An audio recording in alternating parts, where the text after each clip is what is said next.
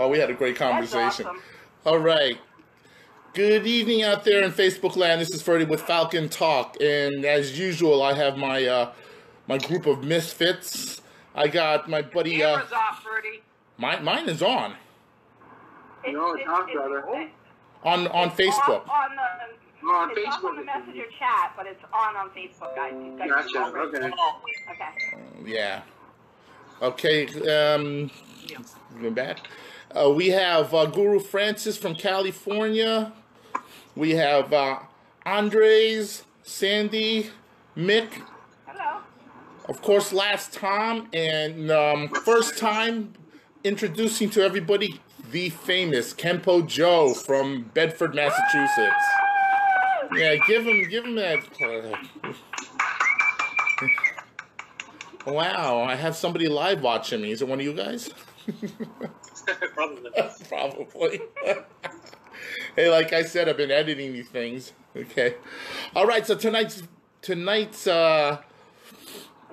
topic, and it might be sensitive to some people, but of course, us here on Falcon Talk, we don't give a shit about your feelings. And it's yeah, forms like katas and forms, two-man or any drills, lock flows in the training, yay or nay. And maybe I should go first because this is my show. Like that. Okay, so I have to admit, like, I've never been like a fan of forms. Okay, and for a while I really just didn't see the use and then the need for it. Okay, but then when I started doing Hakuryu with Sensei Harry, and then met Tom and joined KI, they gave me a appreciation of it. Oh, guess who's watching? Jason. So they gave me an appreciation of it, and especially with KI, Kyushu International, because Evan Pantazzi, who runs it, and whenever he has a event here in New York that Tom hosts, he's given me like he's shown us stuff that are in katas. And it just makes sense. It makes a lot of sense. And one of them, when I was doing Taekwondo, and they have a form called Kuryo. Kuryo was like the black belt form. And they had this movement, it was like this, right? So I asked one of the guys, one of the masters, Master Carlos, I said, Mr. Carlos, what does this mean? And he said, oh, that's moving the mountain. So I looked at him and I'm like, what? Moving the mountain? Like, so how is that going to help me in my in my development as a martial artist? Where am I going to use that in combat, moving the mountain? Well, what if you're fighting the mountain from Game of Thrones? So then about maybe 3 or 4 years ago, in one of the events that Tom hosts, and Evan was actually like breaking down the katas, right? And he said something which like really made sense. And he said like this move in here, like if you look at it from the angle where your angle, it's kind of like a roadmap, and these kind of like represent your ribs. And there's a lot of things that they do that are roadmaps on the body, and then of course you have those fancy like the Phoenix fist, iron bone, and he showed us like how to access the nerves. Now, when I was doing Taekwondo, we had this this thing. They said it was the ridge hand, and the ridge hand was the meat part. But then when we're doing KI, and we were studying the Bubishi hands, you find out that it's actually this knuckle here, right? This bone here called the iron bone, and that's where you would we can't see you, brother. Okay. All right. Well, anyways. Bertie, your camera's off. We can't see you. If you're You can't- demonstrating anything, we can't see I'm doing it on here. Hold on. Let me see if I can He's put doing my. it on We can't see Facebook. it. We Sorry, can't see dude. him because we're a messenger. I don't know why it's not having an turning on exercise here. frustration, hearing you, but not being able to see what you're talking about. For something, it's not. I can't put my camera on here. I don't know why. You'll break it. Yeah. Well, anyways. No, I'm trying to do it. I'm trying to do. I have the chat here on my laptop, and I'm doing Facebook Live on my phone. And for some reason, I don't know why it's not letting me do it. I guess it's just. But anyways, Tom. You know what I'm talking about, right, Tom? And are you still driving? Because maybe you could actually show them what I'm talking about. No, I'm trying. Hi guys. Drive. Okay. Tom, you need better There is lighting. Tom. There he is. Yeah, Tom, like the ridge hand as opposed to iron bone. So he's talking about we learned ridge hand, stiff hand, and you're hitting with the side of the hand, just here. But like the Medici and everyone says, Joe, your head's gonna fall. And It's from you going, why? You're moving all over the place, man. hang on. There we go. So we're hitting here, right? We're hitting here. But when it comes to like the Bubishi hands that Evan's always teaching, we're using the bone. This is Yeah, the bone. thumb knuckle bone. Yeah, iron Thumb bone. knuckle, right? It's called iron bone in the Bubishi. So we're hitting with that instead of here. Mm-hmm. So general martial arts to this, we're doing that. So That's what Purdy's talking about. yeah, so I actually believe, and I don't know if I heard it from somebody, but I actually believe that forms, the katas from the Okinawans were basically made for two reasons: to teach and to hide. To teach the Okinawans, but to hide from like the Guaylo, so to speak. So what are your thoughts, people? Let's give it to Kempo Joe first, since he's the newbie. Guest of honor. Guest? No, he's a newbie now. He's not a guest. He's a newbie. He's a part of us. All right. Okay. I don't feel that forms anything was quote unquote hidden in forms purposely against because you're a Caucasian. There are three levels to any basic form. Going from the ancient Chinese on up, and in Chinese it was Qin Na, Chuan Fa, and Tian Shui, which are grappling hand. Someone grabs you, what do you do? The second level is Chuan Fa, the law of the fist, which is basically if the guy goes to punch you or kick you or an offensive action, what you do in response to that. And then the third level is Tian Shui, which is the death touch, which is, in Okinawa they call it Tuite, which is the grappling hand, karate or kempo, which is again the law of the fist, and then again in Chinese they would call, also in Cantonese they call it dimmak. We know it in Okinawan as kyusha. Now again, the first level is, first of all I would say with katas, nobody fights fair in a kata. Nobody fights fair permanently. I always jokingly say it's fightus interruptus. I was right in the middle of someone and somebody jumped me. They're from over here, behind me, because look folks, people haven't changed. People say, oh, no, nobody's changed. You still get some low-life scumbags who want to sucker punch you. You still get people who want to get the drop on you, irregardless of culture, irregardless of political connotation, irregardless of religious background, people are still people. So a lot of those various elements still hold true. I laugh when I hear certain styles say I would never do that, attack will never work, and that never, and I laugh at them. I do the two things you don't do during sex, point and laugh. They're funny. They don't know what they're talking about. I'm like, when did people change?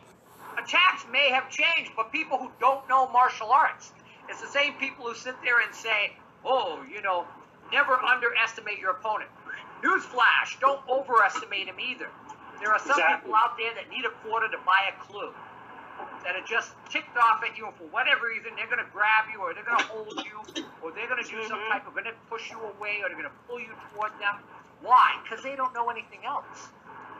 not everybody's a master of the martial arts. So when we look at those forms, those techniques are broken down, not only in the techniques at the beginning of a technique, but a technique in the middle of the technique, and also a technique at the end of the technique. Those transitional movements and those transitional actions are designed to make your art more three-dimensional. So you're not just squaring off with a guy, Marquis the Queensberry rules. And I always say the beauty of forms is we can do anything we want. Meaning, if I spar somebody, I can't poke them in the eyes. I can't chop them in the throat. I can't rupture their eardrums. I can't put a lump in their throat that they used to go to the bathroom with.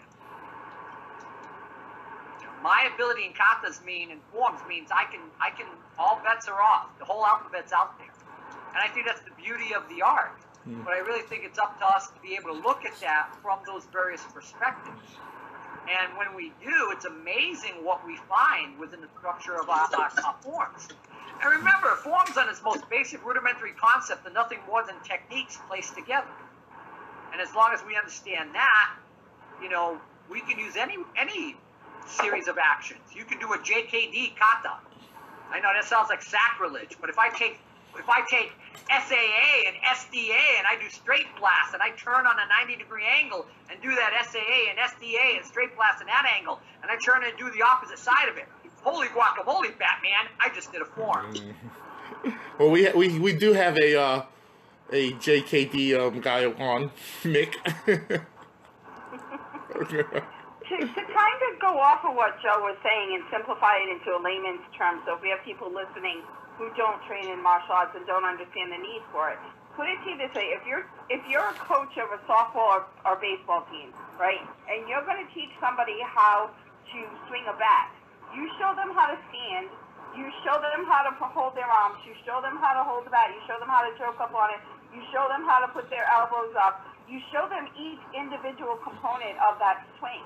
But until they actually physically do the swing, they don't really understand it. Well, in a martial art, when you train somebody, you train each individual technique. You train the front ball kick, the side kick, the ridge hand, the hammer fist, the two-knuckle punch.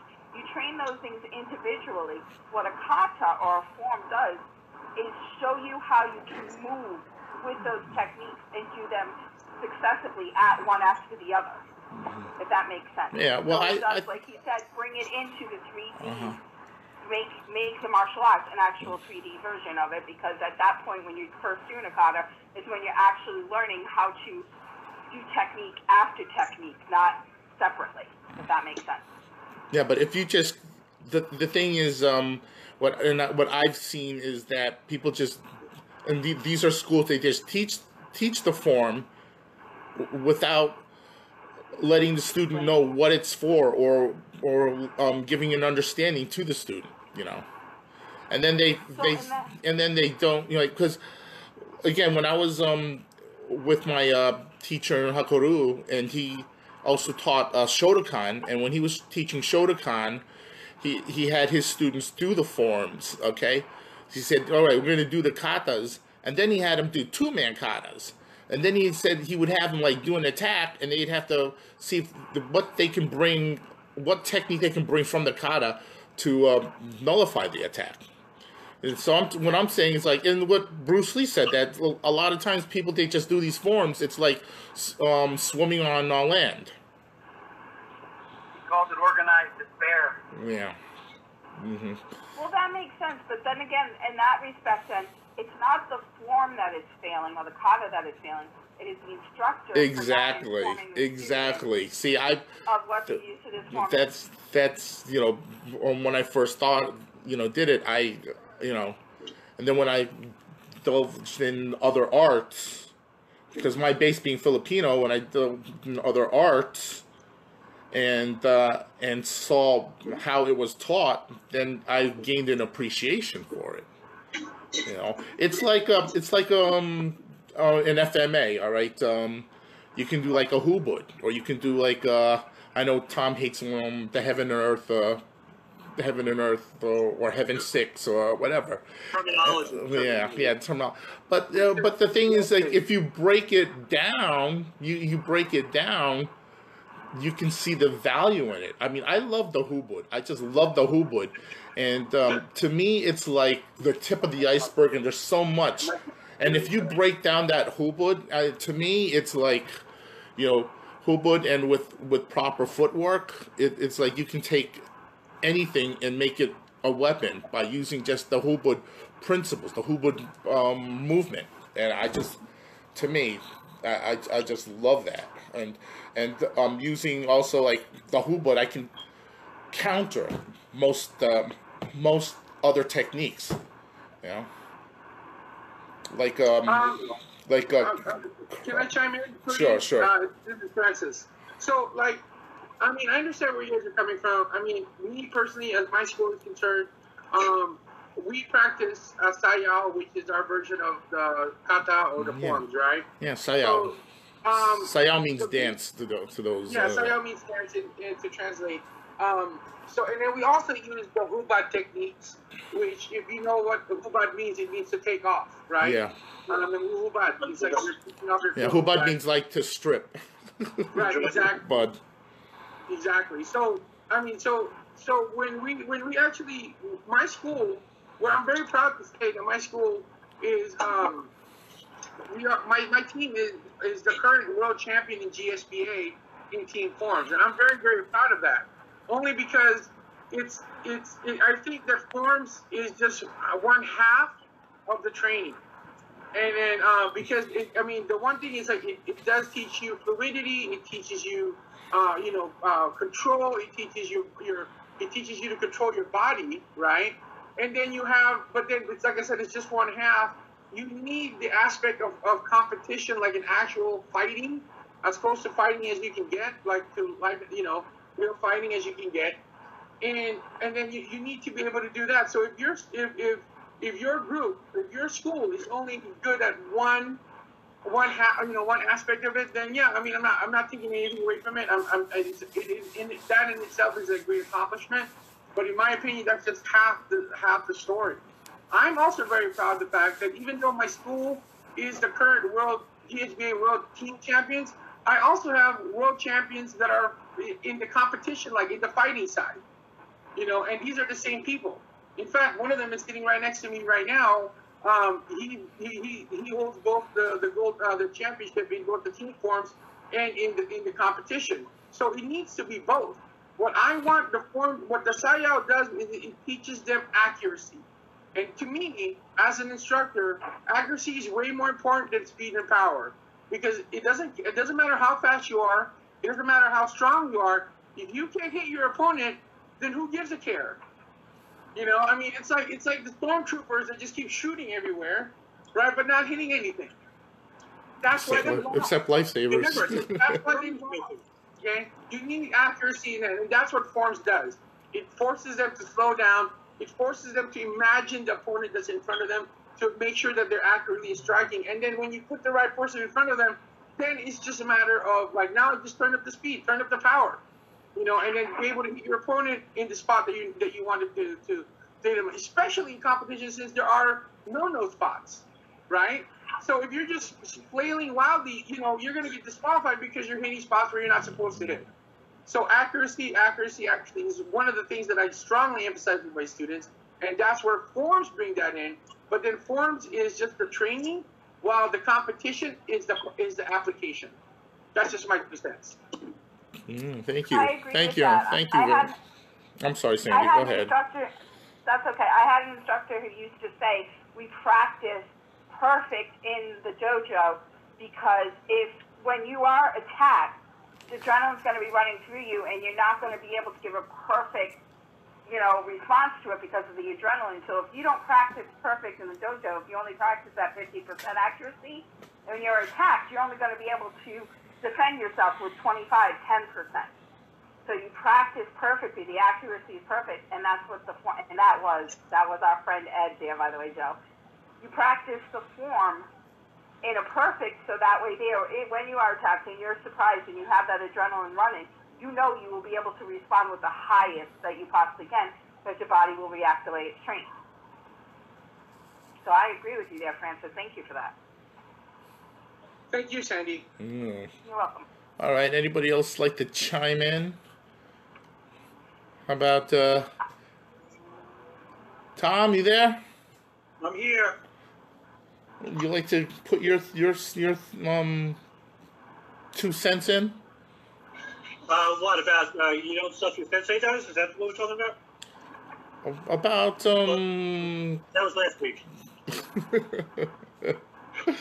about forms, about drills, about I mean my take on it is with all 3 aspects is if you're just doing it and you don't know why you're doing it and you don't know what you're trying to accomplish in it, then it's just like it's just useless repetition. Well, Danielson didn't know what he was doing. Yeah. And Neither then he did. got into the fight, and he just did it, and boom, it came out. He learned Goju. He did kata. Yeah. Kata all over the place. It. No. Hey, that was an illegal kick to the face. That was illegal kick to the face. Right, so His first attack, he was just doing the paint defense and the wax the car, the wax on and wax off. It wasn't doing kata until after he realized that the repetitiveness was actually a technique. well, he did it. I've watched that movie way too many times. I love what he, I mean, he's practicing, he only had so much time to teach him. So what did he teach him? Kihon. Basics. Yeah. Basic blocks, basic punches, basic kicks. That's it. Basics. That's all I had time to teach him. He didn't have time to teach him kata. That's why he learns. That's what he learns about in the 2nd and 3rd films. I mean, what's he doing? What's he doing at the end of the 3rd film? He's doing kata. Yep. He's doing sensei. He's doing, I thought you were doing snake fist. He's doing, he's doing Goju kata. I thought you were doing a snake fist. Oh, you can't say my snake. You guys, the first Jackie Chan movie I ever saw. So Okay. they are important. Drills are important. Hey, concepts are Corey. important. Hey, sorry about that. That's all right. Another forms master. Yeah. Even if you don't know what you're doing, it's practice, it's movement, it's balance. Like I said, Danielson had no idea, and then all of a sudden, bam, he pulls it out. So it's good to know. It's a beautiful thing to know what you're actually doing. Of course. But yeah, there are guys that have no idea and just keep passing on, like you said, the no idea what's going on. Just do it, and to their students, and they become an instructor, and they say, just do it. Oh. I was recently at a national tournament, and I was there at the Capital Classic, and one of my students was competing, and I was there for Jesse Bowen's martial arts masters and pioneers book and whatnot. So anyway, I walk up and jumping from Florida, Manny Reyes is there. Runs the World Kempo Federation. He's talking to people from Maryland, and he's like, "Hey Joe, why don't you take over and they got a lot of questions." And come to find out, I'm talking to these people, and they're going to be competing in black belt division, doing one of Mr. Parker's forms, the black belt form, and they don't know the techniques in the form. They just know motion. I move here, I move there. And I'm like going, so let me get this straight. In one of the most technique-driven arts that there is in the martial arts, you're going to do one of the black belt forms, and you don't know the names of the techniques and what the techniques in application are. And I know that, at that point I knew why Manny walked away, because he was disgusted. And, but that's the problem. I mean, a lot of people, depending on the different arts, have learned the particular kata or form or kyung or bunsei, and all they have is the empty shell. Yep. And, the coolest thing I found through training in so many different martial arts is when I train another martial art and suddenly it gives me the answer to this movement in this form in my system. And I go, okay, now I know why we're doing this over here. Now I understand now. Like you talk about hubud. I always taught hubud and lubud, to tie and to untie. We talk about brush, hold, strike. Well, if I do circular blocks from one system, and I do a palm to a palm, or maybe I do a knife hand to a knife hand, or maybe I do a ridge hand to a knife hand. I learned that circular motion. If I do brush, hold, strike, and I look at hubud and I go, okay, the opposite of in is out. The opposite of palm out is going to be palm in. Okay, the opposite of circular is going to be linear. So now I can do brush, hold, stripe, or I can do the opposite of that, which is parry, check, straight punch. You can call it sun fist, a standing fist, a yakun, a straight blast. I got 47 names for them. But but it's still understanding those overall concepts and applying them in the context of our form, and then watching how another style takes those exact same movements and applies them. And in so doing, we get greater insight. And that's. Yeah, I love what you talk about there, because you can see kind of like the similar principles too and concepts that they're doing. I mean, the brush. I think I saw that. Might have been you that I saw that, the brush. Probably my video. Yeah, probably one of it, because it was on Kempo. It was probably you. And I haven't met you yet. YouTube. We haven't met yet. Yeah. Mm-hmm. I am Kempo Joe. Google me, baby. Google her, baby. All right, so I'd like to get Corey on how he visions katas, because on our last Sama, you know, Corey did a kata and then he did a bunkai, and that's what I appreciate. I appreciate when somebody does a form and then they explain the bunkai. That's right. Something that I appreciate, and that's something that I didn't get when I was doing forms. Exactly, and Freddie, I gotta also admit, you know, since I started doing really a lot more weapons training, a lot of it opened up to me, the real bunkai behind it, and like the gentleman that was speaking before. That's Kempo Joe. Say hello to Kempo Joe. Joe, that's Corey. Yep, I had a chance to train on the West Coast with Kempo style over there, and also with the Sifu Keith Mazza with Wing Chun. And when I got to see the origins of some of our strikes, like, you know, that parry, like the ganun that we have in Seisan, is I saw from Crane, right? Also Tiger Claw, where we have that bunkai where we're parrying, we're breaking the elbow, and then we're grabbing that muscle, or we're striking the elbow, and we're grabbing that bicep, that muscle, and we're ripping it to our hip. When I got to go and see other styles train, and I got to ask those detailed questions, it enhanced my own art a lot better. And then when I really started getting into weapons training, it even opened up, and I could see that format. But one of the things we do in the lineage that I grew up with in Ishinryu is we do bunkai from the very beginning.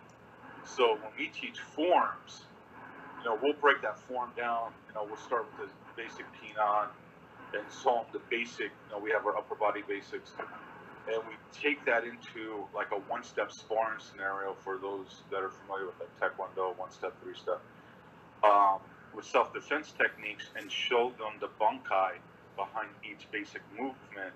And then when we get to the true style forms, they have an understanding of where the strikes are going, what the target is of the body, whether it's a hard tissue, soft tissue, and what part of the hand or elbow or foot or knee is making that strike. And then we tear down each of those sections within a kata for bunkai, right? And then we just practice that. We just practice the bunkai.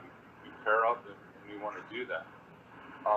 So from an empty hand perspective, really, bunkai training up front as you're learning the form, to me, is important.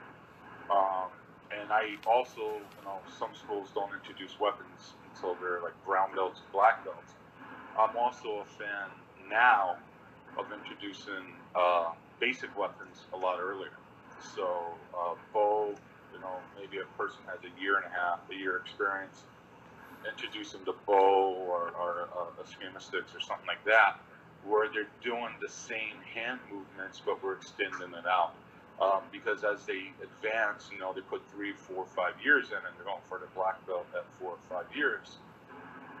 then it becomes critical. Now I'm looking for speed. I'm looking for technique in the forms. I'm looking for that, when I'm questioning them, what are you striking? What is the variation? What can you do from once you do this movement? What are your options? If you get stuck there, what are your options? And have them start thinking outside the box. And that ties into flow drills as well, right? So we take the form that's given, we show them the generally accepted, you don't see my finger quotes here, right? Generally accepted bunkai that's taught, that's approved by, the multiple schools that we teach in our association. But then we take it a step further, especially as they gain more knowledge, is, okay, that's what you were taught from a bunkai perspective, but what else can you do from there? Let's say, your hands hurt, or your elbows not working, or your legs hurt. What can you do? So, from a forms perspective, I'm not a big tournament guy in terms of forms, because what I see, I don't like what I see in a lot of forms, especially, some of the sloppiness with footwork and handwork and stuff like that. But I like to watch the advanced people do forms. But for kids, it's a good way to motivate them and show them that their accomplishment, and they got out there in front of a crowd and did something that's scary, right? And have that growth. But outside of that, I don't like doing tournament forms. I don't think when you're at a black belt level or senior or master level, you hit fourth dan and above, you're doing the same form that everybody else is. And as we get older, we don't move the same way, or we get modified, and our hips don't have the flexibility anymore, like we used to for kicks or spinning kicks and stuff like that. So, I think it's good as a training tool to distill discipline. It's a good tool to implement self-defense, or at least flow movements from one position to another.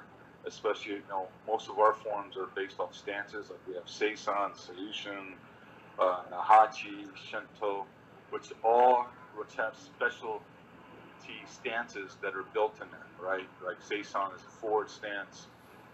Seiyushin is heel to toe, or some people interpret it as almost like a horse stance.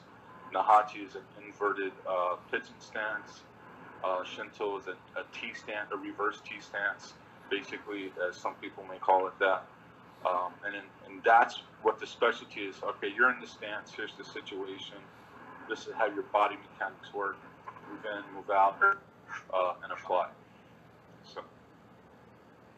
So from what I get from you is, like, you do the as you're teaching the form, you're showing on the onset what the technique is, what the bunkai is. Absolutely. Something that Joe, you were saying that's how Ed Parker approaches it.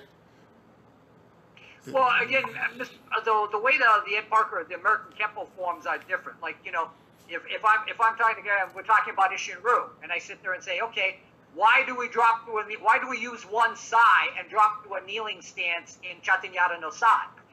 We look at that and we say, okay, there's a new concept. One of the great bunkais I ever saw regarding that was, I'm sitting in Seiza, and some guy on the side attacks me and tries to stab me. I was like, that's a great concept. I'm sitting in Seiza, I drop to a kneeling stance, I block, bang, I hit him. Now I've got time to draw my second sai and do my rest of my kata, or my rest of my bunkai. If I'm doing Tokumini no kun, I'm working my crossover. So, and when each particular form and each particular system has a set series of bunkai and a set of lessons it teaches you. And I think that as we become more educated, more of that past knowledge is becoming more open to more individuals.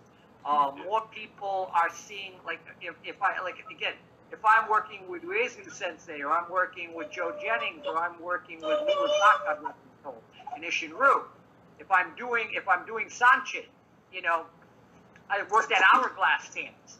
Well, if I do Fukian White Crane Kung Fu, we do the same stance. If I do Weichi-Ryu, we do the same stance. If I do Gocho Kuen, 5 ancestor fist, rocket science, we do the same stance. Right. And, you know, when I work with different styles, it really gives me greater insight. Just getting messy, it's pushing. I get greater insight into things. So, you know, I mean, doing Wing Chun, it's the same stance. You know, I mean, Sanchin is basically Southern Mantis, same stance. Yep. And my favorite line is, what is it? I'm a woman. I want to keep my knees together. I don't want to stand with my legs spread apart because I'm kind of wearing a dress. Right. And when you talk about it that way, suddenly it's just simple logic, you know, Right. and that triangulated stance, and to watch how people trap and lock with it. And, you know, we do it from that traditional, you know, and, you know, there's certain things that you learn that you look at and go, wow, that's interesting. Yeah. For instance, all right, who does Sanchin here? We do Sanchin. What hand do you hit with first? Now you're testing me, right? No, 1, 2, 3. no big test. I would say my right hand. The right hand, isn't it? Nope, left. That's right. See? He's Boom, right. doing it. He's Left. doing You this. know why? I had to do it. Yeah, it is left. Yeah, because the founder of the system was left-handed, and he wanted to do stuff to screw with you. He wanted to screw with you. Who founded What's the that? one boxer no Wait. boxer wants to fight? Right. A southpaw. Southpaw. Exactly. So Yeah. here's So he was a left-handed person. So he hit you first with the left hand, so you were like, what the fuck? right. You know, and if you watch Weichi-Ryu, they do it with an open spear. Why? Well, it's based on Fukian, White Crane, and Wing Chun. Wing Chun was created by a woman. Hey, you know what? I don't want to bludgeon somebody with a closed fist. I'll break my hand, but I'll sure poke you in the eye, and I know it'll work. Yeah. You don't bench press with your eyeball. That's true. Can't build that up. I said that before too. How much can you bench press with your eyes? Knock a bro. Right? Yeah. So when we look at the orientation Hold on, of various I'm just gonna get water. forms, we also have to look at the orientation of who created them and why. Once we do, we get greater insight. Anybody here do Wing Chun? I spent with Mazda for about 6 months a year. When Yeah. Trump was a woman. Wing Chun was a woman. Yep. So what She does she was, do? Her first form. You grab my wrist. I'm a woman. A man is more prone to grab a woman's wrist than he is another man, unless he's doing a samurai-based art and he's trying to stop the samurai from drawing his sword. So what's the first movement? You grab my wrist, I knock it away with my other hand, and I use an open hand, not a closed fist. Then if you grab both my hands like this, I cross them and I bring them up. So now you're stuck and I'm free of the grip. Yeah. See, Then when that's you look that's at what the I book like. It's side- like why. If you understand the why, you get the how, and then you actually appreciate it. Also, you appreciate it more. You bet. Yeah. Semlin Tao. That was the form. Yep. Yep, little idea for, and what is it? It's a little idea. It's Yeah. 10 sets of little ideas. Yeah. I was working with a woman the other day about it, and we were talking about it. I teach numerous martial arts. Somebody asked me, how many martial arts have you studied, Joe? I went 60. 6-0. Chinese, Okinawan, Japanese, Korean, Filipino, Indonesian, American martial arts. Which means I got a 162 IQ, a photographic and a photo-identic memory, and I don't have a life. This is all I do, man. So we're talking about And remember, if your woman doesn't support your martial arts, she's gone. God, Yeah. like Now we had that conversation earlier. yes, we did. Well, we were talking about wrist Not wrap. everybody does that. Not everybody does that. You remember Tom, my last girlfriend? And to be honest, it puts a lot of pressure on the marriage, our relationship. That's why I'm still single. Yes. That No honestly is doubt. why a lot of martial arts instructors start out their school married to one woman and end up with another, and that is not being mean. It's because they end up meeting a student that is obviously interested in the same aspect and understands what they're going through to train that.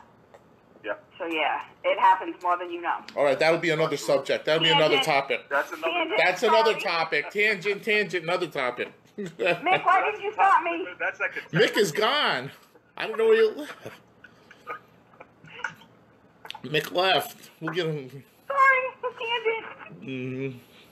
No. But I love this. I love this.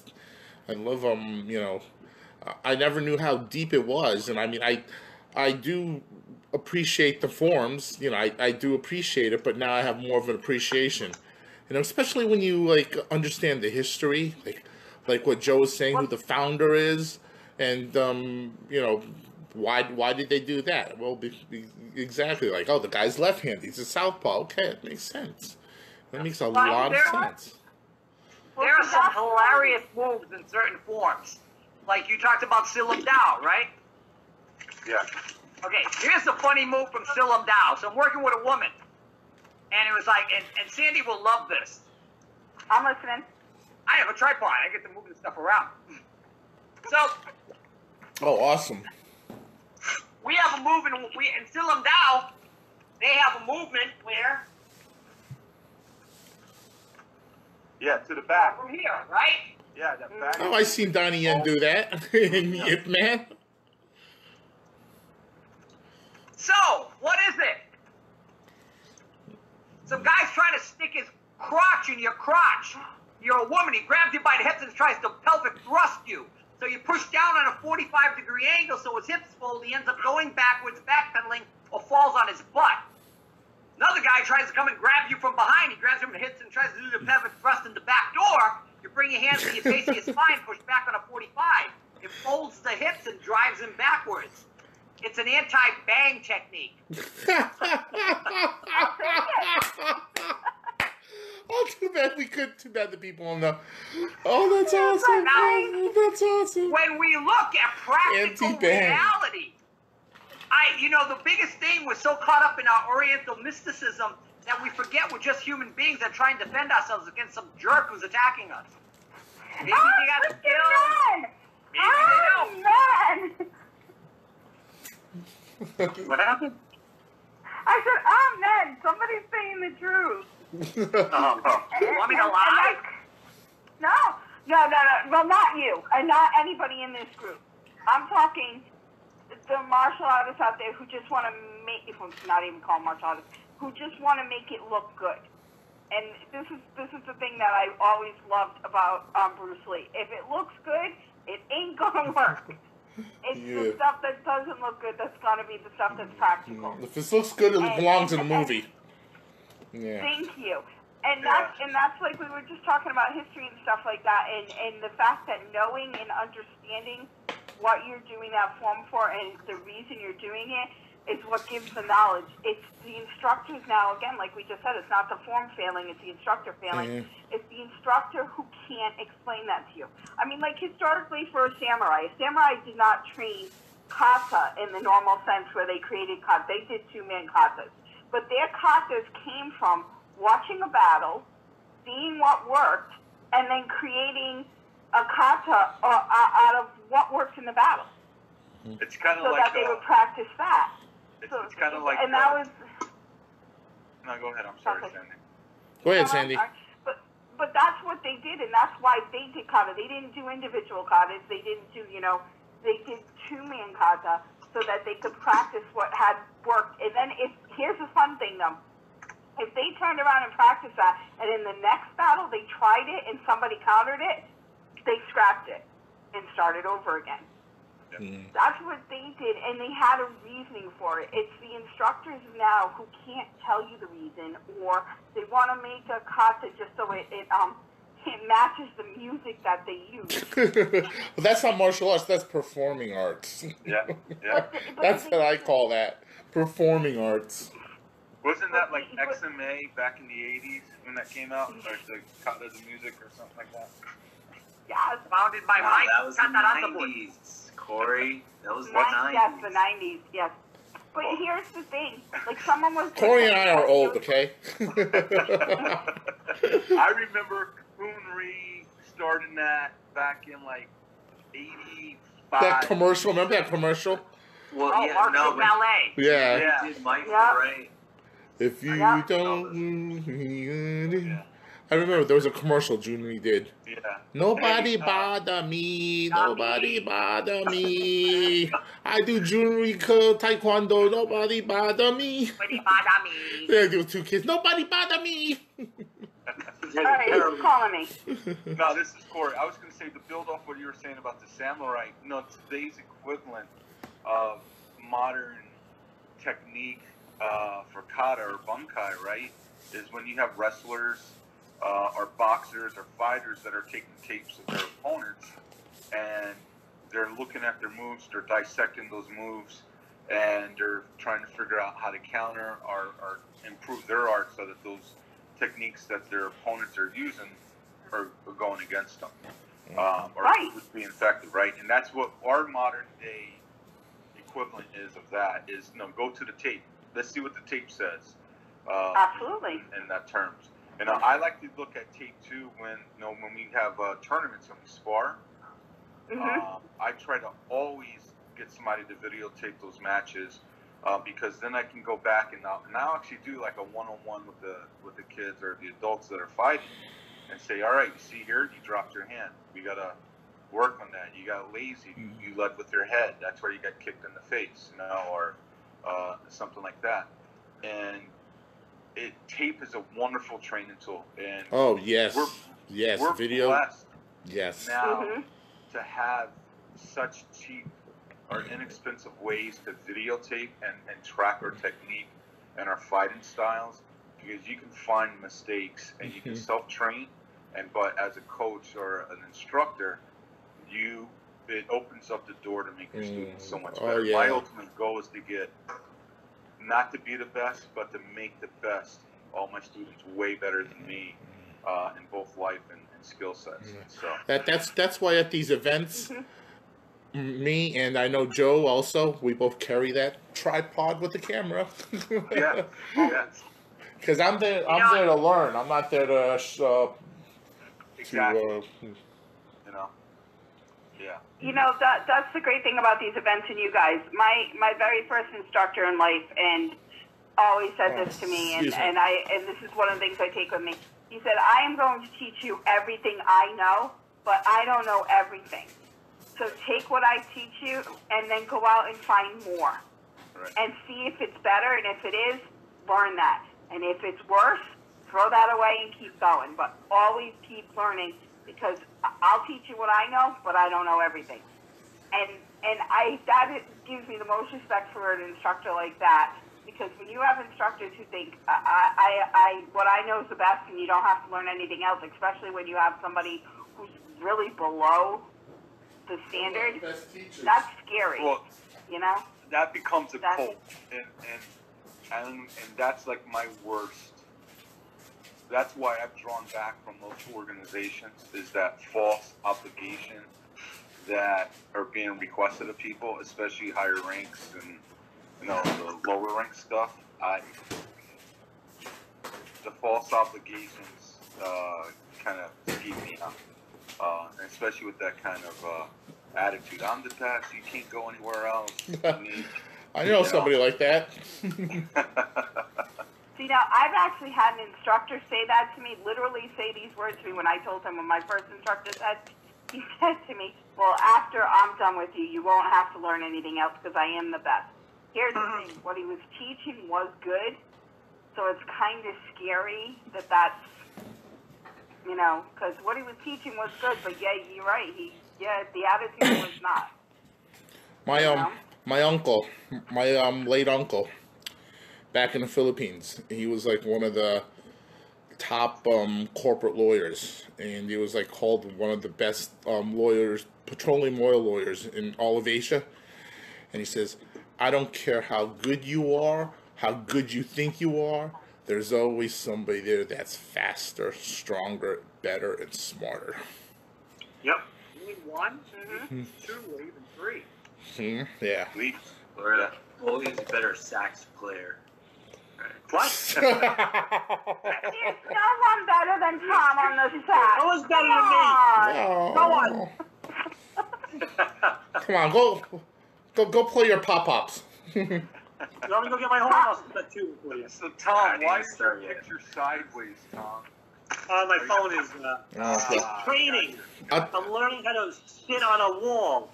Oh, I helps your meditative skills, yeah. Your chakra got built up and you're floating now. Hey, I nominate Tom to write our theme song with the saxophone. We ain't doing no theme song. What? The Pink It's Panther like a isn't good 70s enough? action film. That would be the best. Okay, Yeah, but is this the end? no, wait, Sandy, what you were talking about, your instructor, to go, he doesn't know everything. Those are the best instructors, because my Hakuryu instructor, he used to say to me, oh, okay, go out there, learn it, bring it back, and he said, teach it to me. And I was like, whoa. He said, teach it to me, let's pick it apart, and let's see if we can counter it. That was his thing. That's the thing, you know. Like, nobody knows. Mine's like a parachute, works best when it's open, right? What are you doing now, Spider-Man, Tom? Yep. I think it's Batman. He's the airbender now. He's the Spider-Man.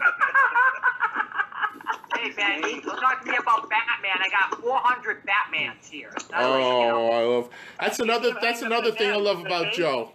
He's a comic book nerd like me. Let's go into my Yeah, I just got featured on 2 different TV shows about my Batman collection. Yeah. Nice. Batman. Nice. You know what?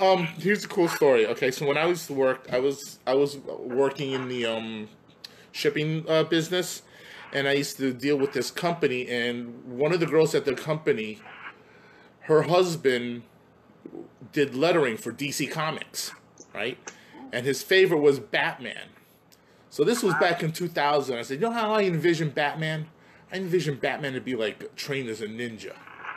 That's what I envision Batman. You know, do all this ninja training. And what do you know? 2004 comes and look what comes out. Batman Begins. And what does he train as? A ninja. Yeah, and I'm saying, man, did they take my idea? Should I get compensated for that?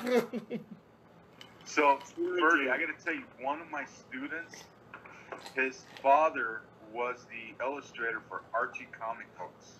Oh, cool. Here in Chester, yeah. Wow. He used to work in Manhattan and do Archie illustrations. Okay, hold on. Let me just interject.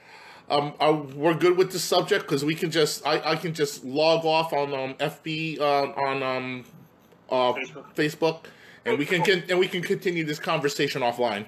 Sure. Well, let's summarize because I missed a little bit at the beginning, unfortunately. Too late. Sorry. You'll have to watch the what do you call the recording. Anyways, I'm going to edit the recording. I'm going to edit and cut you out. Yeah, we'll cut Tom out. And, Hey, Joe, in case you don't know, we're talking about stay on with us because we all talk together after when we're offline. Yeah, we get to talk about people we can't mention on there. Like Joe, we talk about Joe. Oh, gossip. Martial arts gossip. Okay. All right, everybody. So I hope everybody enjoyed that. I hope everybody enjoyed that and was very educated. I was. I thank my host of Misfits here, Kempo Joe, Andres, Tom, Sandy, and Corey. I think Mick and Francis left now. Francis left, and so did Mick. I think But anyways, my sensei's YouTube. Yeah. So I don't know, guys. Let's think about a topic for next week. But we'll hold on. We'll see everybody next week and have a great 4th of July. Oh, and happy birthday to my nephew Stefan. Happy 31st birthday. I love you. All right.